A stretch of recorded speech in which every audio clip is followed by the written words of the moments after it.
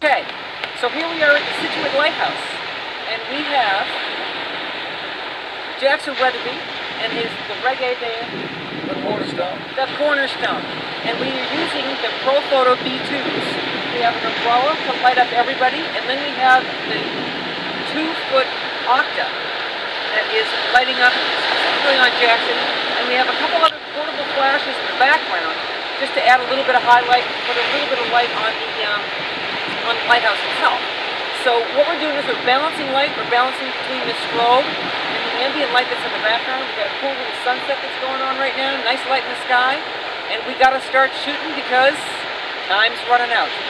Okay, so here we go. Ready to go, guys? All right. So here's another view of that setup. You can see the umbrella and the small octa. And you can see right now that the sun has gone down. So when you're doing this kind of twilight balancing, you've only got about a half an hour of light from where the sky is too light until it's too dark. So you've got to have everything together and ready to shoot. So before I shot the band, I actually went out and I shot my fabulous husband Lee playing his instrument, the bouzouki.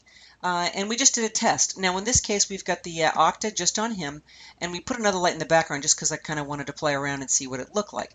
This particular shot was shot at f8 at a quarter of a second. Now as the light changes, that shutter speed is going to keep changing as it keeps getting darker and darker. But let me show you a few more images here. So that was just a closer one, and then the next one is the one that has just the one light on it, and that was the balance with the sky. That one I think was at a half a second. We were getting pretty light then. Half a second's about as long as you want to go before you really it's just too dark, and any movement is going to result in shadowing. So when we were shooting the band, the first thing that you want to do is you want to make sure that you have your ambient light exposure correct. So this was a little bit early on, and this is my crew that I'm photographing and just doing the silhouettes. This was at a 1/180th of a second, which is my sync speed, and this was actually shot at f20 because it was still pretty bright outside.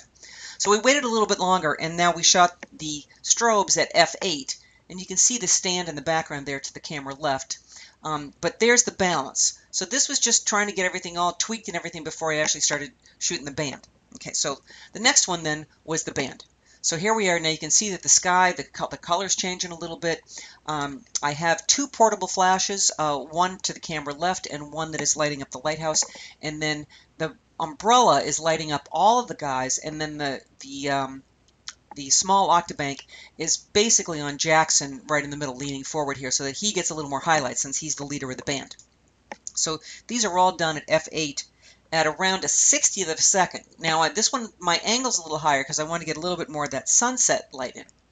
Now it's getting a little bit darker. You can see the sky's getting a little richer. I got to keep shifting that shutter speed. I'm now down to a 30th of a second.